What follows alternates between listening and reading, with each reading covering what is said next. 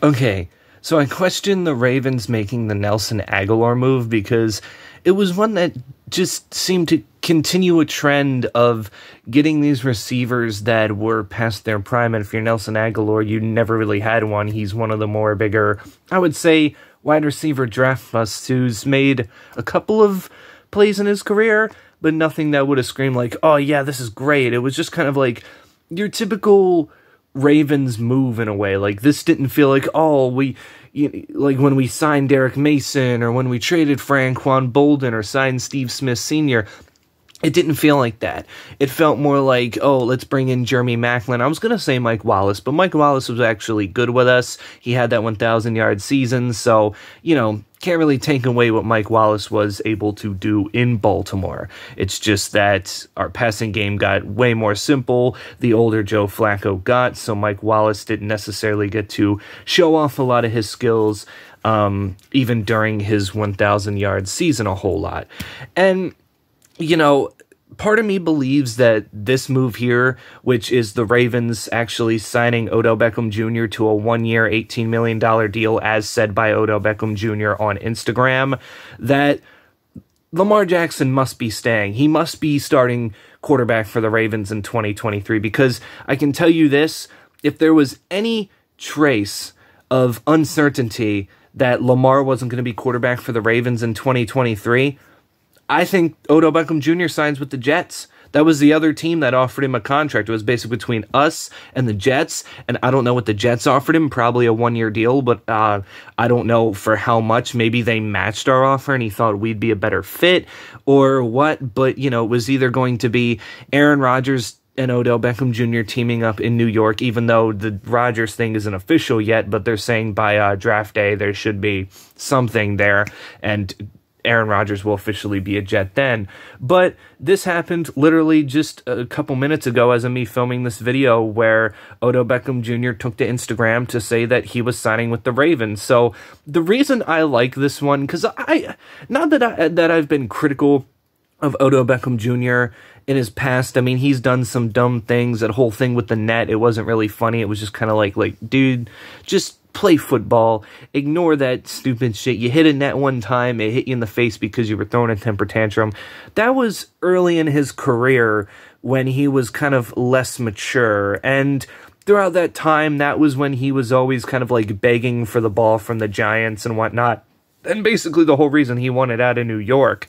And when he got to Cleveland, I think he matured a little bit more than most people give him credit for, because, I think the reason why I was on his side throughout his time in Cleveland when he was kind of, feuding with them and Baker Mayfield was because when they traded for him, they traded for him and even signed him. I think they signed him to some deal after that to be the number one guy. This is the guy that's going to get the targets. He's going to get the ball. And for whatever reason, Baker Mayfield just never threw him the football. It was always to Jarvis Landry or David Njoku or somebody else that was like, what's his guy's name? Donovan Peoples-Jones. It just seemed like Odell Beckham Jr. was getting frustrated. Like, dude, I'm here. I'm open for the most part, and yet you continue to throw to the same guys. Like, I'm getting paid to be the number one. It wasn't that he was like, I need 10 targets a game. He was just saying, look, if you're paying me to be the number one receiver,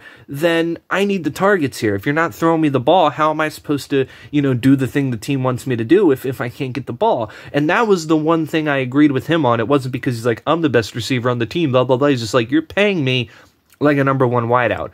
But at this point in his career, Odell Beckham Jr. has basically said he doesn't need to be the number one on a team. He just wants to be on a team that is going to compete and is going to win. And as long as Lamar Jackson is on the Ravens, that's what the Ravens are going to do. And he just came off winning a Super Bowl with the Rams a couple years ago. Granted, he got injured during that game, and that was pretty much, I think, the whole reason he sat out last year was he wanted to make sure, one, the fit for his next team was right, and two, he would be, fully healthy going into the next season that he would play, which will be this upcoming season here. So it's an interesting move. 1 year, $18 million for 1 year. I really wasn't expecting it to be that much. I thought maybe we offered him $10 million, but I did not think we were going to win the sweepstakes. I really didn't, because, you know, there's a whole thing of, oh, Ravens are making an effort to get DeAndre Hopkins. Thing is, we don't have the draft picks to get him. We only have 5 of them, and I know we're not going to give up a first-round pick, and even though we made offers, it just didn't happen.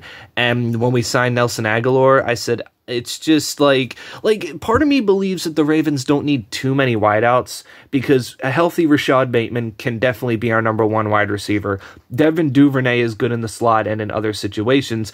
We just needed a savvy veteran to come in and be able to, I guess, coach him up, do whatever, and, you know, kind of fill the void with experience there. And okay, you know, I guess Nelson Aguilar will do that, and Odell Beckham Jr. is not going to be the number 1 receiver, but I can assure you there's going to be moments where he's going to get his targets in situations where he's going to need to get them, like when we need to drive down the field for a potential go-ahead field goal or a potential go-ahead touchdown in situations, because we just kind of lacked that in the receiving core. You know, it'll show. Our offense last year, way better with Rashad Bateman in those first, what was it, three games that he played in. I mean, we were scoring, and we were getting these long plays, especially that Dolphins game, you know, that we lost, but the offense was, like, on point for most of it. Like, he had an incredible touchdown in that game where he basically just catch and run, but then he got hurt, and even when Devin Duvernay had to step into that role, it was kind of like he was never built for it, and we kind of slowly moved Demarcus Robinson into that role, which, if anything, I would have brought Demarcus Robinson back before Nelson Aguilar, but again, that's just me. There's still questions whether the Ravens will go receiver in the draft. Frankly, right now, I don't think the Ravens need to, but there is definitely a lot of talent that you don't need to pick a receiver in the first round either. I get it, you only have 5 picks, but you can get a receiver in the later round that can end up being, you know, pretty good in itself. This is one of the probably few years where I don't know what the Ravens are going to do in the first round. It's going to be very hard to do a mock draft because of that. But in the end, I like this deal, Odell Beckham Jr. to the Ravens. I feel like with him being more mature and understanding his role, he'll be a good fit. And this pretty much, I think, solidifies that Lamar Jackson will be here, because if that wasn't guaranteed to him, then again, like I said, I think he would be off and signing with the New York Jets, where they're saying, look, we're getting something done. A deal is going to happen. Just give it until draft day and we will have Aaron Rodgers here. So, yeah, and you know, I mean, if Lamar wasn't going to return to the Ravens, if we were going to trade him or whatever, if I was Odell, I'd choose Aaron Rodgers over Tyler Huntley. Even though I'm a Tyler Huntley supporter, he's a good quarterback, but, you know, like, I don't know. I really don't know, but I think most people would say, yeah, they would prefer Aaron Rodgers over Tyler Huntley if they were to go play with one of those quarterbacks. But yeah, that's it for me. You can tell me in the comments below, what do you think? But until then, stay safe out there, and I will catch you all in the next one.